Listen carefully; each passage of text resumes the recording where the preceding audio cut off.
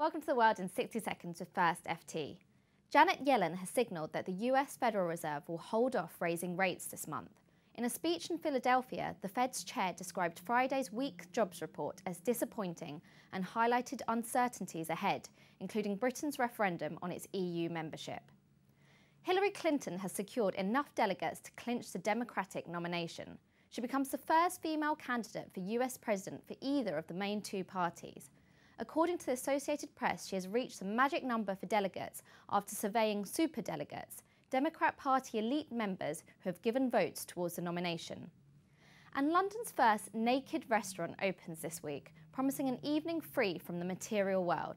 As well as a lack of clothes, the Bunyadi restaurant will operate without electricity or gas, serve food on handmade clay plates with edible cutlery in a candlelit atmosphere. With more stories for you at ft.com/FirstFT.